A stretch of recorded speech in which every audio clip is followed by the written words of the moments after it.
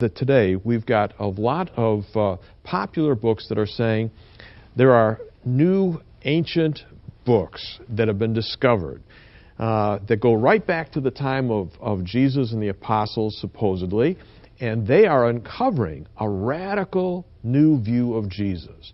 In other words, it's an alternative view that was circulating at the same time, so they're saying, look, you can choose this one versus the other one. And talk a little bit about what you found and how this hit you in terms of you realized you had to do more research.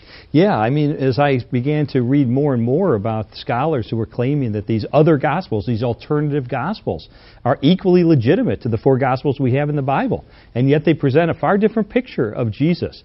Well, I had to check that out. I had to find out whether that was true. When the Jesus Seminar, these radical left-wing scholars produced a book called The Five Gospels, they included Matthew, Mark, Luke, John, and Thomas.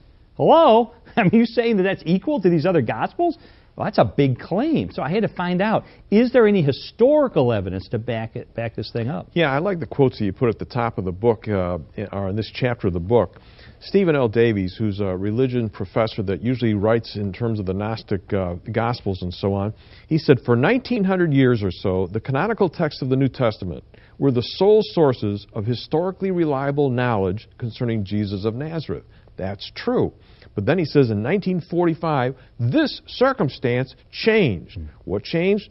Andrew Sullivan, another quote you've got in your book, there's a very important historical point here, which is that in the last 30 years, we have discovered real Gospels, hundreds of them, that are not the official Gospels, but that were part of the discussion in the early church.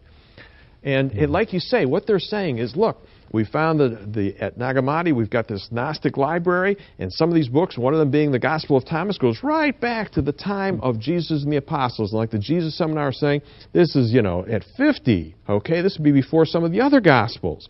And what they're doing is by pushing the dates back on some of these other Gospels that they're calling legitimate here, they're saying it presents a different view of Jesus. How different? Big time different, but they're saying that's an alternative view that's just as acceptable as your traditional and maybe should replace it. Yeah. Okay?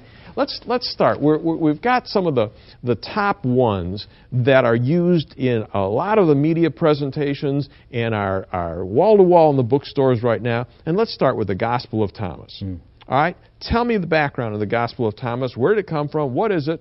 And why is this being touted so much? Well, it was interesting, John. Not long ago, I was on the East Coast, and somebody gave me a bulletin from a local mainline church. And I opened it up, and they had a responsive reading from the Gospel of Thomas. I mean, this is being used in churches. There is actually a quote-unquote Thomas church that is in existence in Canada. So we're seeing people gravitate toward this gospel. Why? Well, you know what? It's got a message that's contrary to that of the other gospels, and it's frankly a little more palatable for a lot of people. It says that Jesus is not the Redeemer, He's a revealer. So it's a way we get salvation, if we get that, through self-discovery, through inner knowledge, through this finding this divine spark that's inside of us, just like it's inside of everybody, and the self-revelation and so forth. And this is more palatable to a lot of people than the fact I have to confess that I'm a sinner and it needs forgiveness and grace and from Jesus Christ based on what He did on the cross. So it's a message that appeals to a lot of people, even though it's anti-women in some ways. At one point, the Gospel of Thomas consists of 114 sayings, supposedly by Jesus, and one of them says that no woman is worthy of heaven. The only way that you can get in for a woman is to become like a male, and so it's not particularly pro-women like a lot of people assume that these quote-unquote Gnostic Gospels are. The problem with the Gospel of Thomas and these other Gospels, first of all, is when are they dated? Now, it's intuitively obvious that the closer to the events you have something, the more likely it is they're going to be historically reliable.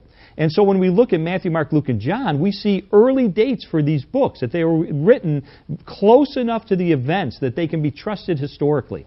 And yet, the efforts by historians to date Thomas and all these other Gospels early as the Gospels we have in the Bible just fall flat. And the truth is, they're dated most likely second half of the 2nd century and later.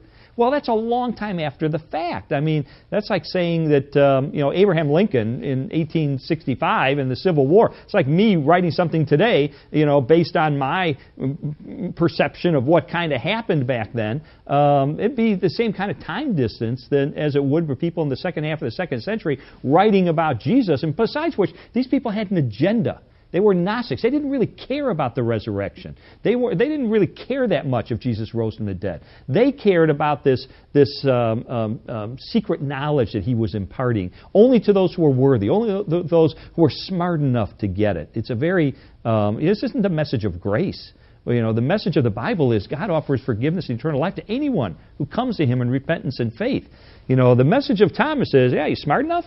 Hey, you got the secret knowledge? You got the little key to unlock that little divine spark, huh? Well, maybe you can get in. That's a works-based